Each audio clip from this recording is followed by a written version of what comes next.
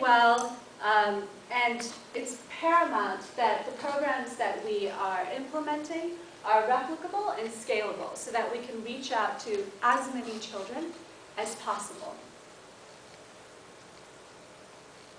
Right now, we do K through 12 education. So we reach out to children who are between 3 to 14 years of age in disadvantaged communities. And right now, 60% of the children that we reach out to are actually female. So that's excellent. Like, we need to keep that up. In order to be a great organization that's doing great innovative work and reaching out to as many children as possible, we need to be unique. And how do we do that?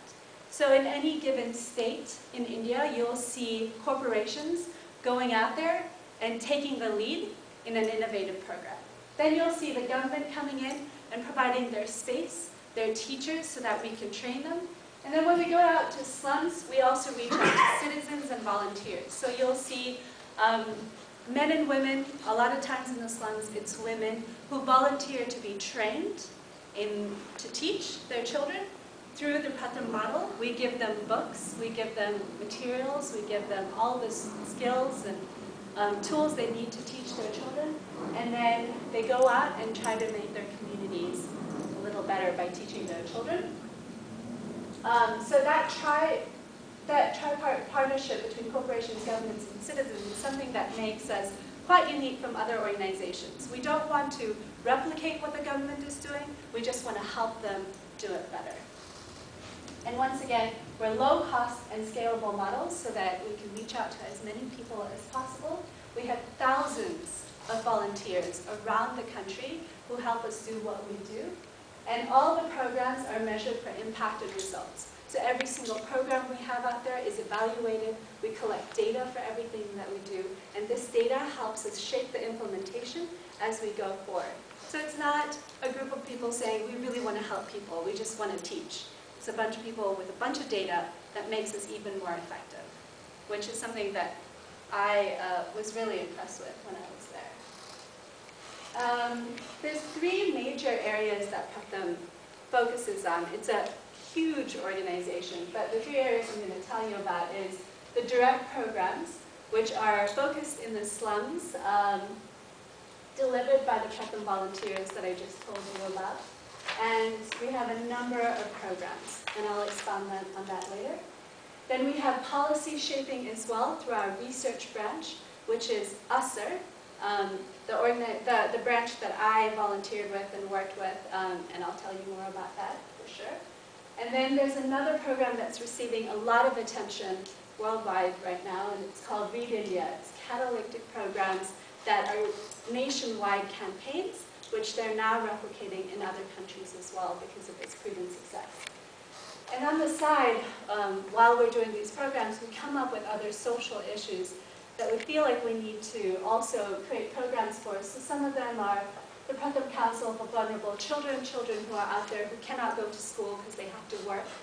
And so we try to create programs to cater their lifestyle and help them get back to school. English learning program, like Mark was saying, there are lots of families in India who feel their children need to learn English. And so we started a program to try to teach English to children. Computer-aided learning, as well as Mark said, a lot of families want their children to learn how to use a computer. So we started doing that as well. Pratham Books is something that we started because we realized that there were no books that were created in Hindi or Marathi or all the other languages that we have in India. And so we started Pratham Books, which is basically an organization on the side of Pratham that creates books in different Indian languages so that we can start distributing it to our teachers, to our children, and also it's good for India that there's books out there for children in various different languages. And then early childhood and education centers as well. All the programs that we have are innovative and require enterprise. They're key, they're pivotal to the Pratham movement, and once again, they're all backed up by data, which is something that's really important to the organization.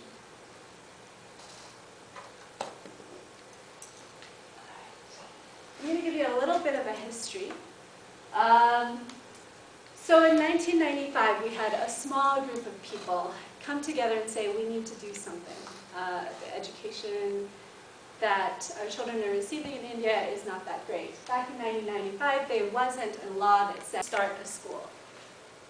Madhav Chauhan, the person who started Pratham, was like, this is not a limitation. We need to start working with the community to create schools that the communities can use. So we can have them on roofs. We can have them under a tree. We can have them in a hallway. We need to have them wherever children have access to. When I was in India, I had a chance to go and observe a couple of these classes, and the class that I went to was literally on a roof, on top of a shanty, and it was led by a female who lived in the community, in the slum, and she couldn't go out of the community to work. Her family wouldn't let her. And so Pratham came in and she said, you know, I still want to do something for this community. So Pratham came in and trained her on how to provide very basic education to children. And then they gave her books from Pratham Books, they gave her tools, they gave her various different things that she can use to help children learn. And she just started teaching these children preschool, after school, anything to supplement their government education or their private school education. Aqeela, what was the name of the person you mentioned? Madhav Chauhan. Madhav Chauhan. If you go to our website, all the information is there. But this wasn't enough. So they started working, it wasn't enough. In 1997, they started introducing remedial education. So not only preschool, but for children who are in school already, but still they're lagging behind. Maybe we should do homework tutoring on the side. They started that.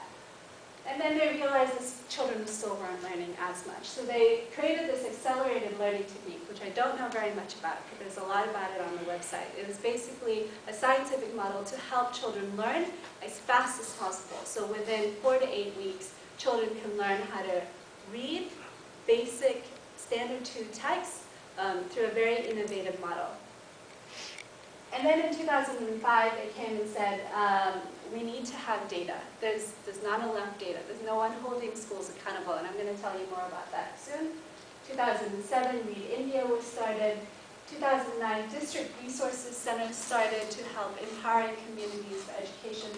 And now we've basically become a pan-India campaign. We have reached 43 cities, 308,000 out of the 600 villages in the country. We're everywhere.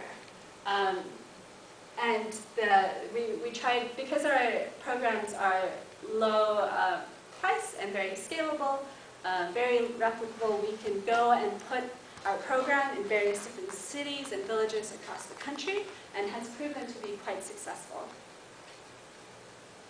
You see, Karnataka and Kerala are pretty much not approached yet? No, they have been approached.